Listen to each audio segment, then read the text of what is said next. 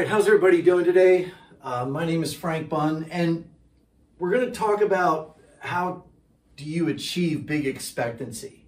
And one of the things I hate about the trading education business is that, there's all these nebulous ideas about entries and trades and where you get in, but there has to be a structural basis for whatever you're doing so that you can repeat the process over and over again and get consistent. That's how it works. So by big expectancy, what we're talking about, so we want to establish, you have to begin with the end in mind. And that's what's really, really crucial about this. So big expectancy has everything to do with risk games and how we play them. So what we want to do is we want to establish a context where our risk, let's say our risk is going to be fixed. Okay. So our risk is going to be equal to what we're going to call 1x. All right. So if we're taking a look then at the bigger picture here. So we're going to risk 1x, but what we want to achieve it for our goal is going to be 5 to 10 times that risk. So in any risk game, we have to have a positive skew. If we have a negative skew, then over time, we're going to lose more than we win. It won't work. So what we're trying to do is establish 1R, 1 risk, 5 to 10. Now, how do you do that? It's not like you can buy a stock and just because you buy it, it would make 10R or 10 times risk. It doesn't work that way. It can't be random. It can't be arbitrary. How we do that is by establishing the context for expectancy. Okay, so let's take a look at what that looks like now that you understand how to play a risk game. All right, the best way to do this is something called mean reversion. And so we begin with a mean of prices. So let's say that we have an established trend in price here, and we have a long-term mean.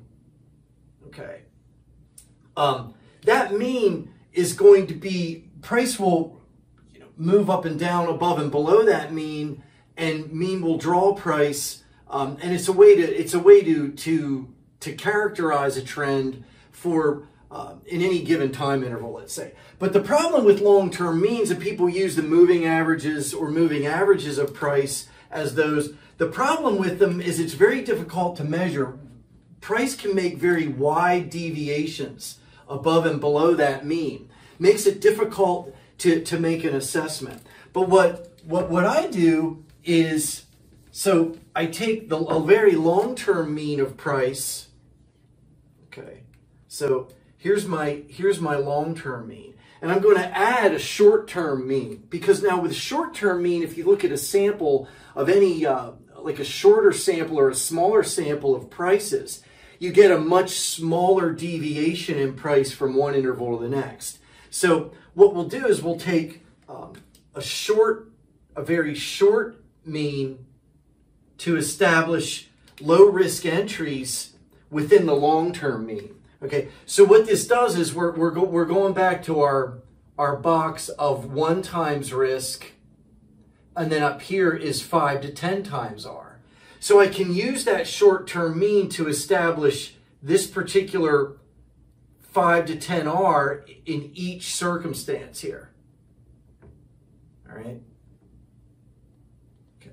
So it is a way of filtering my context so that each time I do this, I can achieve the expectancy that I want.